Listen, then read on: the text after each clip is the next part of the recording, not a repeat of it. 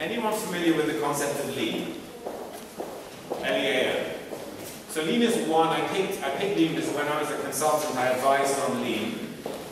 Lean is a managerial methodology for driving improvements through the supply chain and the industrial processes of companies. And I wanted to look at lean and understand, everyone understand why 3D printing could be so revolutionary in the context of an industrial language. So lean, its primary discussion is about value. And its value is perceived by the consumer, by the customer. It's about printing, it's about manufacturing what the customer wants, when the customer wants it. And there are 7 plus 1, and I'll explain that, parts of lean, which if you can eliminate waste, if you can eliminate the inefficiencies, you have an efficient industrial process. 7 of them are eliminating defects. Defects are very bad for businesses making products. Okay, customers would agree with that. Overproduction is very, very bad from a cost efficiency for companies. Waiting. Did anyone know that probably the most inefficient thing in any business is waiting? How many people are idle at their work because they're waiting for someone to finish the task that came before them? It's the same in industry. You have whole production lines waiting to do things until something is sent to them. And that causes a huge inefficiency in the world. And 3D printing plays a very important role in eliminating that. I'll come back to talent in a minute because I want to focus on people. Transportation. How much of our industrial process is spent shipping product A or material A to place B, place C, place C, place D? Inventory. So much of our capital in this world is tied up in inventory. Gathering dust. Being underutilized. Motion. You know, just in an office environment, the amount of activity spent circulating documents, passing things from one to the other, waiting for meetings to happen. These are processes which bring inefficiency and unnecessary production, unnecessary processing. These are 7 wastes of lean. And in the world of real manufacturing, companies strive to drive these down. So how does 3D printing play a role in that? Well, think about it. 3D printing allows you to produce on demand. It allows you to produce not in batches of tens of thousands or hundreds of thousands. It allows you to produce what you want when you need it, at the touch of a button. This is when 3D printing is done right, by the way, not always. All of this is with a major caveat that 3D printing has to be efficient. Localized production. That is going to be an increasing theme of the industrial world. Not one central hub somewhere in South America, Asia, Europe. But the ability to produce wherever the customer is. And 3D printing allows that, enables that, without having to set up factories, huge factories and supply chains everywhere. Less steps in the process. The more steps you have in the process, the more inefficient the process by definition. So the fewer steps you have, the more efficient you become. Just the amount of work required for the product, the ability to do less work and to get the product out quicker, I'll talk about people in a minute, is very important. The ability to carry less inventory. Many businesses fail, not because they're poor businesses, but because cash is king. They have too much of their capital tied up in inventory. And many businesses don't get to growth, they don't get to the initial funding, because what do they need the funding for? They need the funding for working capital, for inventory. Taking that out of the way, enabling businesses to go to a service bureau and print the first 3 batches of a product without having to do a deal for a major supply chain build-up is a very important feature that 3D printing can do to unlock innovative young companies. And flexibility to respond quickly. This is a prototype that a sneaker company used to look quickly and iterate its design. In the world of pre-3D printing, it would take weeks to design a 2D drawing, to send it to somewhere in the world, to manufacture one of, send it back, it's wrong, send it back, it's the wrong color, send it back. It would probably be 4 to 8 weeks before you had a product you can look at and think, this is the design we want. This is ours. And this is printed exactly, there's been no post-processing or coloring to this product. This is printed exactly as it was sent down the file. So the ability to be flexible and respond quickly if customers don't like the product, to iterate, is very important. And most importantly, The hidden waste is empowering talent. When talented people are engaged in inefficient processes, you're not getting the best from your people. So the ability to engage people in innovation and creativity, for your design department not to spend 8 weeks waiting for the product to appear, but to immediately design and print. The ability for your supply chain people to be engaged actively in innovative, efficient work is very important. Design freedom is something that 3D printing unlocks. Faster iteration. We all know that the world of business is speeding up at a huge pace. Probably too fast. You look at the introduction of new telephones, it's by the time you've bought a phone, you've configured the software for your phone, you're already on the old phone. I mean, that's the speed of iteration in the market. 3D printing enables that, and it allows people to spend time on value-added activities. The tools that workers use in the plants, those can be 3D printed. And in fact, it's better that they're in plastic than metal, because when you're dealing with employees who get stress-related strains and injuries, the lighter, the better. So, significant proportion can be in 3D printing. So McKinsey reckon that there's a potential market of 230 to 550 billion that 3D printing could generate economic impact in the next 10 years. Now, whether it's the bottom of the scale, whether it's the top of the scale, whether it's somewhere in the middle of the scale, who knows? It's dependent on thousands of variables, but it's not 2 million and it's not 10 million. It's very significant. And in a survey by PwC, and this is like traditionally PwC, I can say that having been a partner, very complex slides. You can already see that the dark blue is 2016 and the light blue is 2014.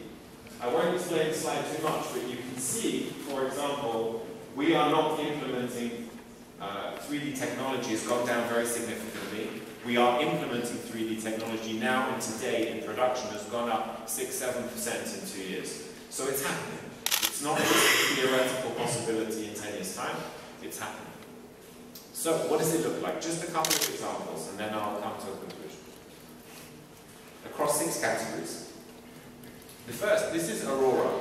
It's a UAV. This UAV was almost exclusively 3D printed. Now, what's the advantage of 3D printing a UAV material? The main advantage is most of the inside is hollow, reducing the weight absolutely drastically. That weighs 14 kilos, 30 pounds, flies at 150 miles an hour, and was designed to exact specifications. It's very strong. But because you can print with hollow structure inside, you don't have to print just full material, you can get huge weight advantage. And that's a real UAV that's flying in the skies somewhere over the world now. So UAV technology is using 3D printing, not just in the prototyping. The prototyping for sure, but in the actual manufactured product. Second example, some people would say this is a boring example, but it's relevant anyway. This is a high volume tool. This is a jig. This is a support structure to enable someone to build plastic door seals. Used to be in metal, was then manufactured in thermoplastic using one of our printers. Now, the average person touches this, it saves, I think it is, don't quote me on it because I'm remembering the slide, it saves 4 seconds a cycle by using this tool. There are 250,000 cycles a year of picking up, putting down the piece of equipment. And there's a 4-second saving each time someone does it. Plus there's a major health benefit because it's a thermoplastic, it's much lighter than a metal, which a worker would actually have to be lifting up. And again, it's a jig and a fixture. And my point is, does 3D printing have the answer for every technology? No. And anyone who says it does is dreaming of 10 years' time. It will happen, by the way. It will happen, but not now. But are there technologies that companies are using on the day-to-day manufacturing line that they run, which could benefit from using a different way of printing, production? Yes, absolutely. Anyone know the company Normal in New York? There's a store in New York where you take a picture of your ear, you send it online or through an app to Normal, and they print headphones for you. Anyone had trouble with headphones that haven't fitted your ear exactly? They print the headphone exactly to the measurements of your ear. And there's a quantifiable benefit to the I'm not so fussy myself, but my kids, when they hear about this, very exciting. It takes 2 days to make and send to the customer. It's just an example. Would you just invest in 3D printing purely because of earphones? Obviously not, but it's an example. Production is moving towards customization, to what the customer wants. Customers in many industries are not settling for second best. They want something that fits their needs. I'm going to, for time, just skip over a couple of examples. But there are many examples out there of tools which, one of the advantages is lower use of materials. When you're only printing what you need, you generate less waste. When you're printing lower weight materials, you generate less material. There's a big CO2 and environmental benefit to printing on demand that does not exist in traditional manufacturing. If there's anything that's printed for inventory that's not used, it's by definition wasted to some extent. This is a picture of a Harrier jump jet. It's a very famous clip, and I don't have time to show it to you. The wing under the nose fell off, or didn't deploy, as this ship on an US aircraft carrier took off, and it landed with this material thing on the bottom. Now that was not 3D printed. What was 3D printed is it would have taken over a month to manufacture the tool necessary to repair the jet. They used a 3D printing mold to do it and support material, and they were able to fix the jet within 1 month. Again, it's a practical example where the US Department of Defense is using 3D printing to speed up the supply chain. There are many examples of companies who have container ships all around the world. If they need spare parts, can you imagine the complexity of the supply chain to get spare parts to a container ship somewhere in the Indian Ocean? You can 3D print it in many cases. And Airbus already, this is an old material now, Airbus already is using in interiors, not flight critical equipment, I should point that out, but in aircraft interiors, the ducting, the stuff like that that's on jets, it's using 3D printed material from FDM, fused deposit material, in its production, not in prototyping, because it saves a huge amount of weight and it can be printed, custom manufactured. The complexities in manufacturing a part that has lots of different shapes in it is quite complex, and if you're only making a few of them, 3D printing is a much, much better option. I think the point is, it's very easy for me to focus on the very, can I use this word, the very exciting, sexy parts of 3D printing that you may be familiar with. The reality is in core manufacturing, in the way core product is made, there are huge advantages with 3D printing. And it's shrinking tooling costs, and it may not sound very exciting, but this is part of in the Industry 4.0. This is part of transforming the way products are made. So how does Europe benefit? And I made this point before. So 2 things. I spoke about it in the first meeting. The first point is we've got to get people excited about design and manufacturing. If you ask kids, do you want to work on a factory floor line? Most kids say, probably not. Do you want to be involved in the way products are made? Do you want to be involved in the way things are designed and built? Absolutely. We've got to make the generation of the future interested and excited in technology. 3D printing is an amazing tool. As I said before, if you're involved in making and touching and feeling products, you're much more likely to be inspired by it. So the first thing Europe can do, and Europe has some very high quality educational delivery systems, is to engage youth in the exciting areas of STEM, science, technology, engineering, and mathematics. And 3D printing plays a role in it. Secondly, 3D printing is a strategy. Okay? A large aerospace company tomorrow morning is not just going to decide to implement 3D printing. It needs a full supply chain strategy on where the benefit of 3D printing is versus traditional manufacturing, based on its goals, based on the degree to which it wants to be customized. We need to start opening eyes up to that. The last 2 points is it's not all theory.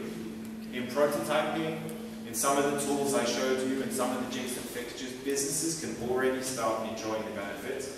And where they have an issue, with the capital expenditure required for machines, there are service bureaus printing. Now, one of the jobs I did in the last year is we acquired 2 service bureaus in the United States who are involved in traditional, conventional and additive manufacturing, metal printing, plastic printing, all the technology types.